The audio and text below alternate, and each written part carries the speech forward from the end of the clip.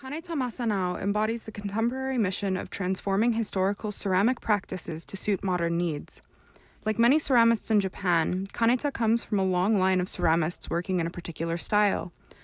He is an 8th-generation ceramist from a family known for their Hagi wares, saddling him with immense pressure to carry on the family practice. Initially disinterested in pottery, Kaneta trained in sculpture at Tsukuba University.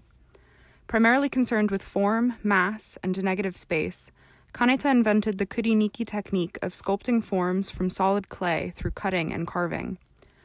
Perhaps due to Kaneta's training in sculpture, his forms have a strong and dramatic presence. Using the centuries-old Hagi white-pink glazes, Kaneta creates unique functional and non-functional contemporary ceramic forms. Kaneta's works have been featured in many major exhibitions, including Hagi Ware, 400 Years of Tradition and Innovation.